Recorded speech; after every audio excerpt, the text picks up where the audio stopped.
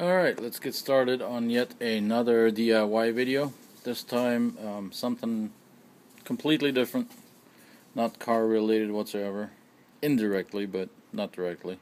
GoPro Hero 3 came out just recently, so there's some really good deals out for the GoPro Hero 2, so I had to pick one up. It's $150, couldn't say no to that for the outdoor edition.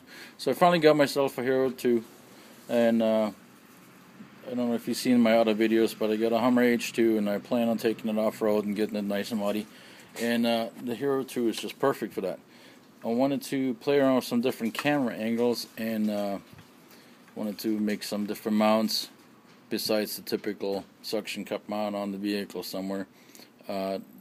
My truck has a nice little roof rack on it, so I figured I'd mount something on that, get a nice high forward down look on it. Should be pretty cool when it's done. Trying to think of how I wanted to do that. There was some ski pole ideas out there and all sorts of different mounts that were semi half-assed. Some of them were really nice, but most of them were just kind of goobered up together. So I trying to do one idea two different ways. I got a PVC pipe, 90-degree angle, and a cap. The idea is that the cap goes on top of that. This goes on the end of it. Drill the cap out, mount the universal tripod adapter to that. That's one idea. Didn't like the idea of PVC because of the flex, so I went all the way up to a 1-inch, and that eliminated probably about 90% of it.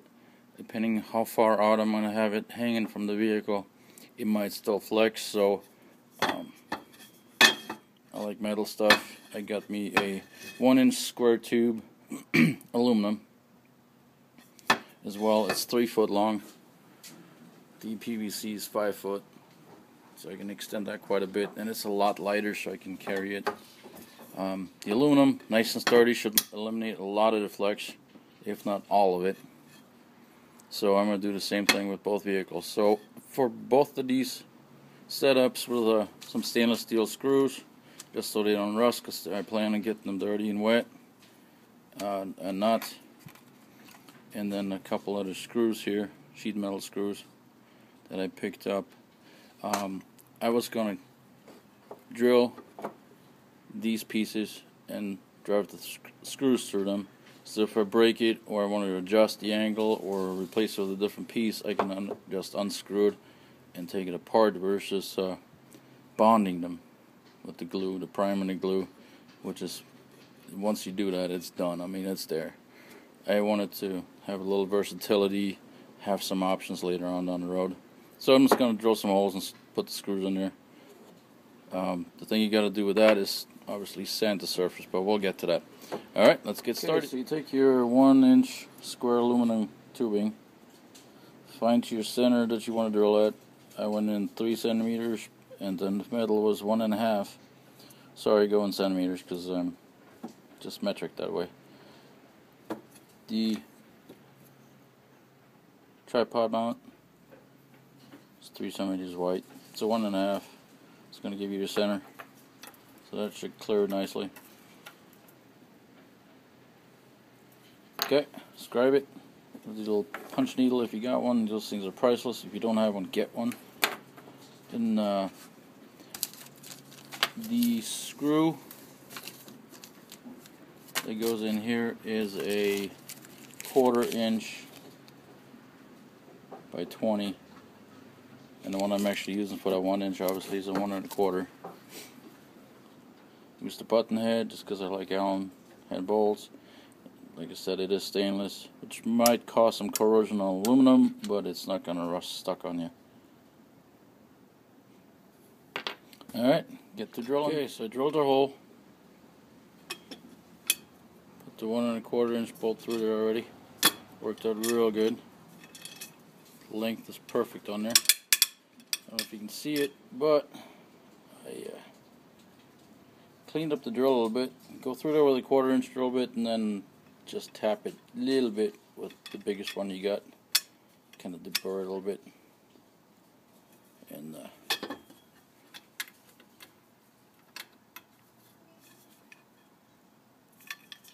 get through there. It's kind of hard to do with one hand, especially left hand. Okay, got it. So this is your universal tripod mount.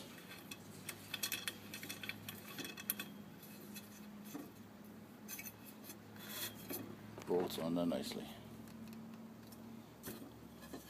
So there's my mount. This can go straight on the roof rack, mounted on. I might drill some holes, a few of them, just to maybe have some to go through for zip ties or bungee cords. So we'll get that figured out and post it. I drilled the holes in the PVC tubing as well. Did a cap on my corners. So I'll put the set screws in here. I sanded the tubing a little bit just to loosen it up slightly, give it some room, make it a little easier to come in and off. And it didn't exactly force it under, so it comes off fairly easy. The screw is what's going to secure it. Okay, so here's the finished mount on PVC. There's the screws.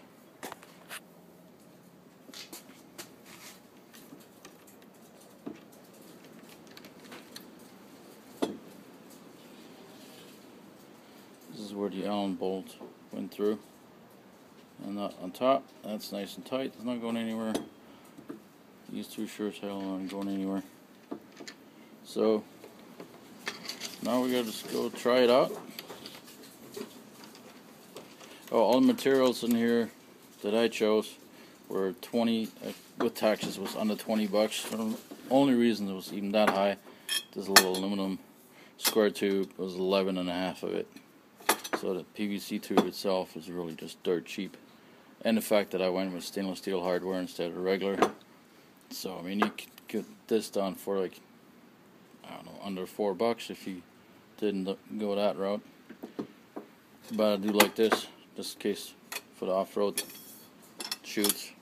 I think this is going to be nice. So I'm going to put some holes in the side here.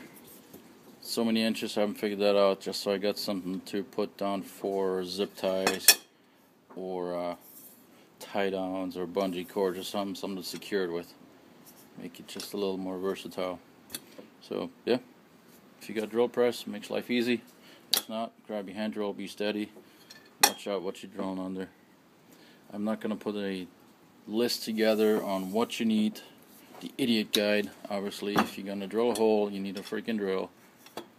It's not brain surgery. You're going to need screws.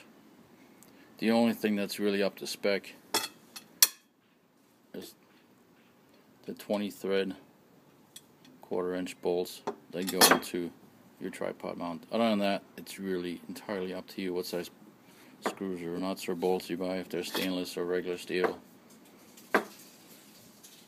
Alright, any questions, let me know, and I'll put a video up real quick once I'm done with these and mount them up and take a test drive.